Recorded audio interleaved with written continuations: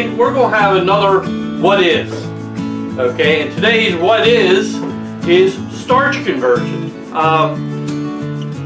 For a lot of you guys, been doing this for a long time, a lot longer than me.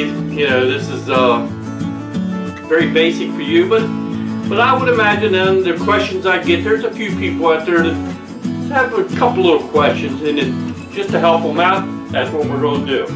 Okay, first I'm going to enjoy me a great bourbon that we made, and it's called Envy Bourbon, or that's what I call it, Envy Bourbon. It was modeled after Angel's Envy.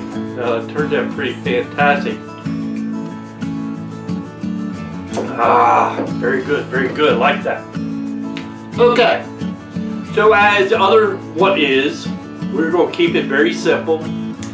And like I said before, this is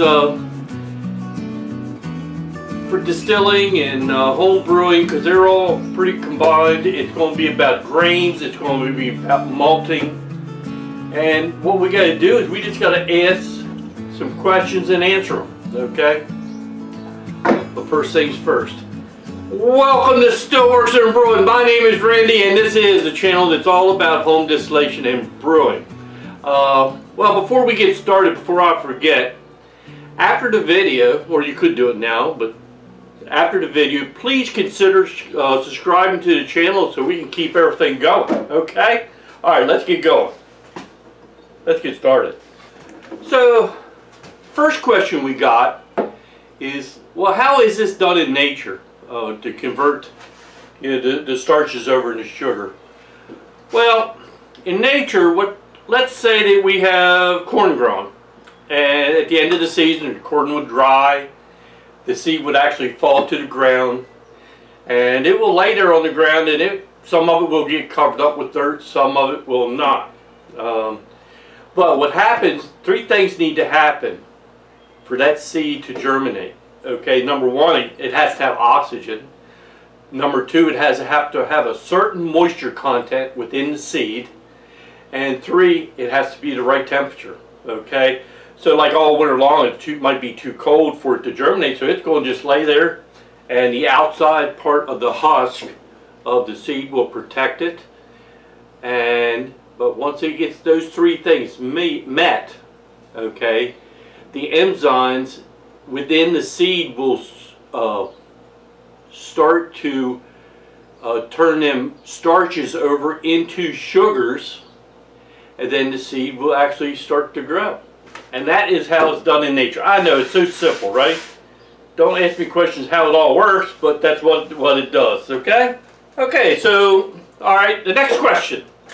What are the parts of the seed? Now this is just a drawing of, let's call it a seed, okay? Like I said before, you got a protective husk around the seed. Alright, the inside part here, the endosperm, that is the starch. That is the food storage for the seed. So when it needs to start growing, it needs something to get it going, okay? Now, so that is, and that's actually the part that we're really after, let's say in corn, okay, because we're really after that. Alright, the next part, the layer between the husk and the food starch is I might not pronounce this right, aileron. Alright, that is what produces the enzymes, okay, and the enzymes is what changes this starch into a sugar, and that's what we're after, right? And this little piece here is the embryo. That is what will eat the starch, or the sugars, and start to, you know, make roots, and it will start to, you know, the seed will start growing, and the plant will start to come out. Okay, so that is the basic parts of the seed. Like I said before, we're going to keep this as simple can be. If you want to, you know, there's tons and tons of information out there how deep you want to go into it. Okay, so the next question I have is, alright, the grains, and how do we manipulate the grain for our use? Okay, alright, let's start with something like corn. Okay, the way we use corn, okay, you can malt corn but it has barely enough enzyme to convert its own self. But we'll get to that into the next section, okay? So what we want to do with corn, it has a lot of starch in it, all right? Or, yeah, a lot of starch, and we could use to convert over into sugars. Okay, so how do we get that starch out? Well, first we're going to mill it or grind it, whatever way we want to do. If you get like flaked corn, it's been steamed rolled, so you don't even have to cook it. It's already been cooked in that process. But let's go back just to the corn, the corn kernels. Okay. So what we need to try to do is we need to try to cook that corn and to get that starch released. So we ground it. All right, now we mixed it with hot water. There's two ways we can do that. Is we could either just boil it. We got to get to like 190 degrees. We can boil it. But you just got to be very careful not to scorch it. If you do scorch it on the bottom of a pot, it ruins the taste. You can't get that out. Okay, so that's one method. The other method is, and this is what I do a lot of, is I'll put 190 degree or boiling water into the mash tun with the corn, and then I'll cover it up and try to maintain some of that heat, and I'll let it sit there and cook that way for an hour and a half. And I've had pretty damn good luck with that, doing it that way. Oh. Now, one thing you can do, so we got the starch out. One thing you can do at this point is you can use some high temperature enzymes that you can buy and add to it, because, let me back up one second. When you cook that corn, it is going to be one big old blob. All right, the one way to thin it up is use some high temperature enzyme, and you can put that in at 190 degrees. It will thin that down. It will start converting that starch over into sugars and really thin that up. Okay. The other thing you could do is once it gets to a certain temperature, below 160, you can add a malted grain to the corn, and that will start converting those starches over into sugars, or a combination of the both. And so that's the long and the short of corn. Or if you had let's say you had some unmalted grains, that would be, I think in, let me see, like in Irish whiskey, part of the Irish whiskey you use an unmalted barley and a malted barley. And we'll get into malting here in a minute. Okay, so, yes, there's a couple different ways to make this happen, okay?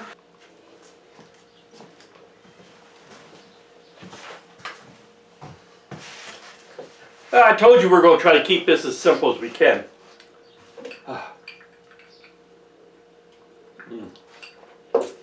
Damn, that's good. Yeah, it's like eight months old, something like that. Very good, very good. Okay, next question. The malting process. The short answer to the long question is very simple. Okay, malting is a process to produce enzymes. That is the main thing we're malting for.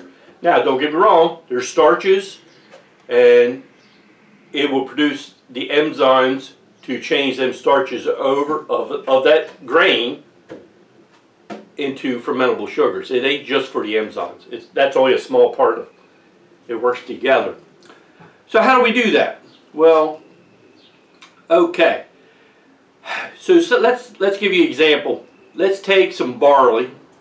What we would do is we would get the barley wet, soak it, and then let it dry, soak it again, and then let it and keep it warm.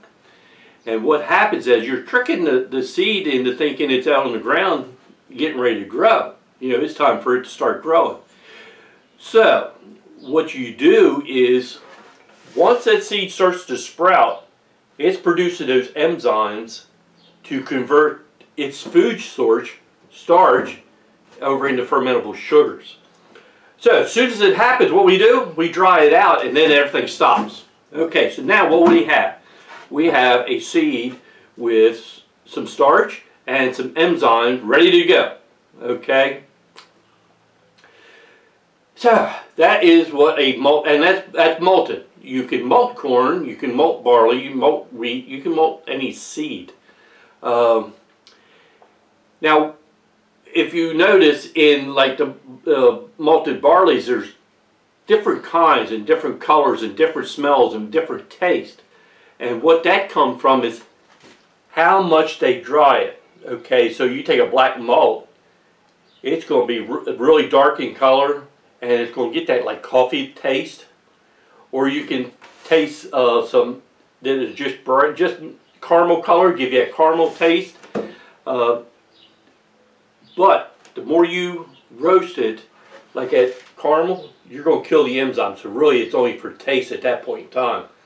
So that's why your base malts, like your 6-row, your 2-row, they're very, very, very golden brown. That's it. And they have a lot of enzymes in it. Okay. Yeah, so if we roast them too much, it just kills the enzymes and they're just for flavor at that point. Okay. So we started talking about enzymes. There is 2 main enzymes that we're going to use, and that is going to be the alpha and the beta enzymes. Alpha and beta amylase enzymes. Did I get it right? Okay. So what is some of the important temps of that? And these are very, very, very important. Okay. Those 2 enzymes work and each one is a little bit different, but as a general rule, they work the best between 146 degrees and 158 degrees. Okay, that's when they work the best. Okay, now denaturing, after about from 160 to 170, you will kill the enzymes that's in that seed. Okay, do these questions. All right. Next question I have is diastatic power. What is it? Well, diastatic power refers to how much enzymes powers of that malt. Okay, for example, you got 6-row barley has a diastatic power higher than, let's say, 2-row barley. So depending on how much, so if you're fermenting a lot of grain, you might want to go with a 6-row to help ferment the rest of the grain. The scale that we use is called degrees of Lintner. All right. For any seed, a rule of thumb is that you need about 30 degrees of Lintner to convert itself.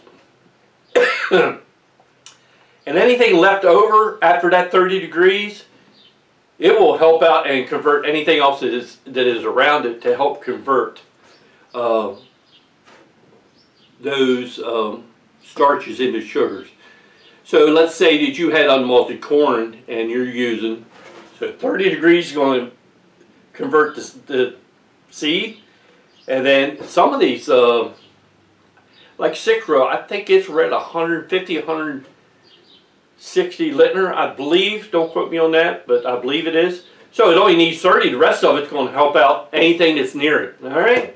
So that's one of the reasons your base malts is very, very important. Okay. So next question I got: why do we need starch conversion? Well, the simple answer to that is we need sugars for yeast. Okay, and that is one way that we can get the sugars out of grains.